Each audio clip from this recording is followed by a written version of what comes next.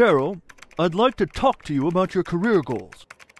My career goal is to take over the department by tricking you into a fatal accident, then telling everyone you're just working from home. That's not right. So you're saying I should set my goals low? We find you fascinating. You do? Oh, yes. Every little thing you do is interesting. I didn't know that. Hey, I just had an idea. Maybe you should use Twitter to leave us little messages about all your daily activities. It would make us feel connected to our leader, and dare I say, more motivated. Well, gosh. I suppose I could try it.